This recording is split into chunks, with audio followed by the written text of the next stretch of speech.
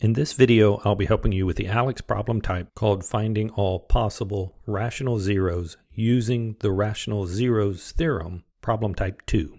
We're asked to find all possible rational zeros for g of x, and when we create that list, to make sure we're only writing numbers once, and our g of x is already in descending order, and we should recall that from the possible rational zeros theorem, all of our potential zeros would be in the form of p over q, where p is the factors of our constant term, and q is all the possible factors of our leading coefficient. So here p would be all the possible factors of 6, and the factors of 6 are either 6 and 1, 2 and 3. So just listing them in order here, plus or minus 1, plus or minus 2, plus or minus 3, and plus or minus 6. For q, we're working with the leading coefficient here, 3. So the factors of 3 are just 1 and 3. So plus or minus 1 and plus or minus 3. So all of our fractions here for p over q, I'll start with my first p, plus or minus 1, over my first q, also plus or minus 1, gives me my first potential 0, 1 divided by 1, plus or minus 1.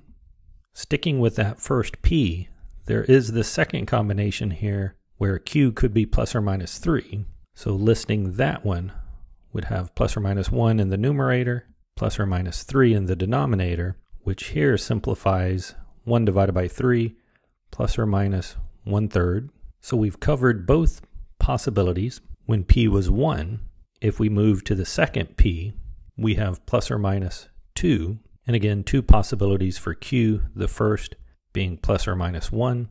2 divided by 1 is 2, so we have plus or minus 2.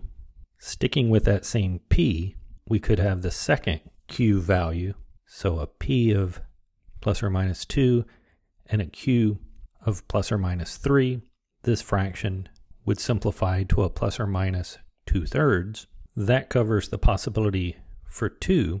Our next p is 3. And starting with the first q, which is 1, would give me a plus or minus 3 in the numerator and a plus or minus 1 in the denominator, simplifying to plus or minus 3. So far, we haven't seen anything repeat.